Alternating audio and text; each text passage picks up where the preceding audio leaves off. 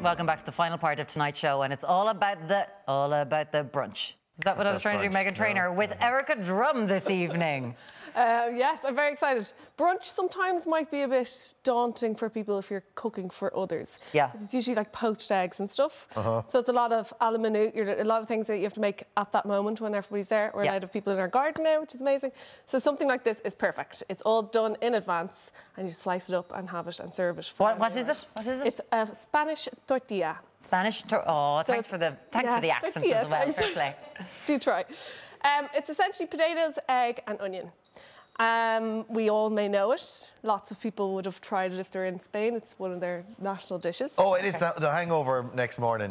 You've been out for dinner the night before. You're on holidays in the Canaries, up and awake, and they've got you're in the cafe and they've got it behind a glass, and you're like, do you know, I'll have 15 of those. Yeah, with 2 spoons of the garlic aioli that go with it as well. There we go. It's like eggs on eggs, but no one's What do we judging. kick it off with? The reason why we all love it is because traditionally, particularly in Spain, obviously, it is fried potatoes in extra virgin olive oil. So it's like a really posh, deep fried dish. Yeah. Okay. So I've fried the potatoes. That's it. I've kind of done a little bit in advance to show you guys how to put it all together. So the potatoes have been frying for about 10 minutes in a kind of medium-high heat. You want that bubble. You want them to kind of, you don't really want them to colour. You just want them to cook. And do you need to use the extra virgin olive oil? Yeah. All right, okay. It's all about the flavour. It's all about, you know, there's 3 ingredients, Maren, so we're going to make it the best that they are. Okay.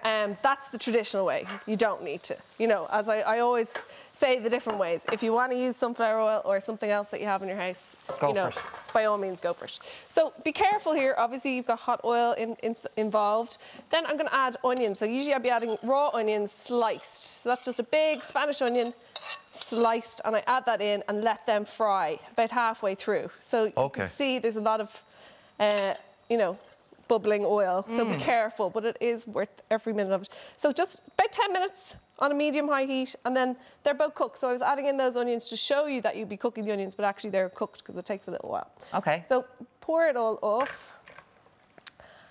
You can keep this oil, kind of sounds a bit weird, but you can keep it for next time. If you're going to make them, if you think you might make them again, you will make it again, by the way. Once you've learned how to make it, you'll make it again. Yeah, okay. So delicious. It's been strained. You could let it cool, strain it again with a sieve. So while that's cooling just a little bit, not massively, I'm going to get the eggs ready. So I have 6 eggs. So I use 6 eggs to about 4 potatoes to 1 Spanish onion. Really simple. And we're literally just going to whisk our eggs. What's a Spanish onion? I know it's an onion. The big fella. It's the big, yeah, like, yellow one. You have the little white or brown, they call them. And then the Spanish one is the big one. The big one, right. I think we use Spanish onions all the time then. They come in 3 packs. They come in 3 packs. Yeah, and that's the one, they're the easiest, really, because you can cut, you know, there's less peeling. Yeah, exactly, right? yeah. Less Do they taste different? The smaller ones would probably be a bit more pungent, but they're all lovely. Actually, they get a bit sweeter, the kind of red ones as well. Okay. But here I love them because of the length the half circle gives you. Okay, lots of salt, guys. Don't be shy. That's pretty much it, okay? You're watching. We're going to pour those gorgeous potatoes and onions, into... Just straight in, nice and simple. Egg mixture. Okay.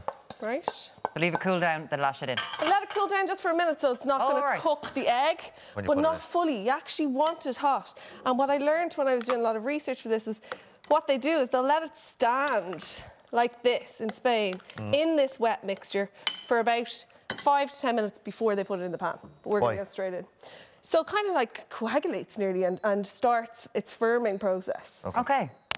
But so we're going in kind of into a medium heat again. It looks gorgeous. We can't do any of the oohs and ahs. Oohs. It does not look gorgeous yet, but it will. Like during the other recipes, you and I'd be sitting over here going, it smells gorgeous. It does smell gorgeous. Absolutely beautiful. And the smells and the aromas and lovely colours. It's none of that with this recipe. Not yet, no. No. It's just goo. Not yet. It's just goo, guys. Right now it's just Well, no, in fairness, the smell has been quite nice of the fried onions and the fried potatoes. So as that cooks for a little while, we're going to see how far we can get to show you with that. But I wanted to do a little side to add a bit more Spanish flavour to it. So it's not just the simple tortilla. So I'm frying some chorizo. Oh, Is that a good accent? No, that was awful, Erica. I'll try. Some people like to put the chorizo in here. Yeah. Or the red peppers that we're going to add as well. But traditionally, I prefer to just keep them separate.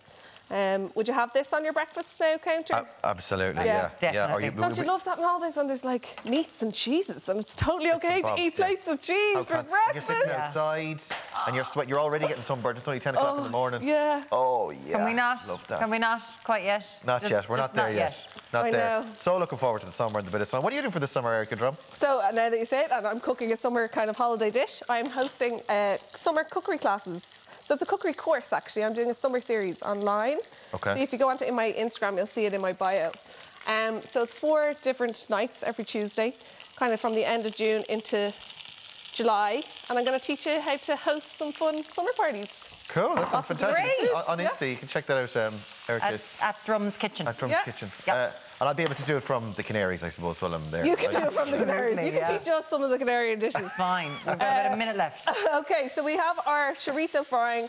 I've now added in the peppers, which I'm going to kind of reduce down. This is essentially just to go on the side, kind of fall down the edges. Okay, so garlic's going in, a little bit of smoked paprika, and a little bit of chili. That's it. Forget about that for a second, then we'll go back to our tortilla.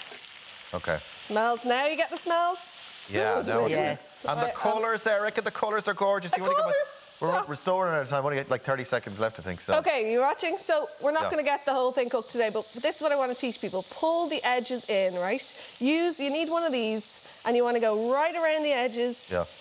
And when you see it starting to solidify on the edges, that's when you get, I can't do it now, but you get a plate this way. Yeah. And flip it It's over. risky, right? And you flip it over. You put the plate down, you lift it, and you turn it over. So you want to make sure it's quite cooked. You can see it steaming there.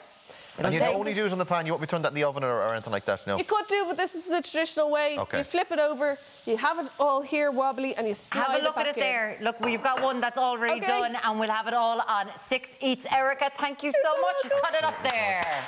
The colours, guys. Look at those colours. Come on. Absolutely Layers. gorgeous.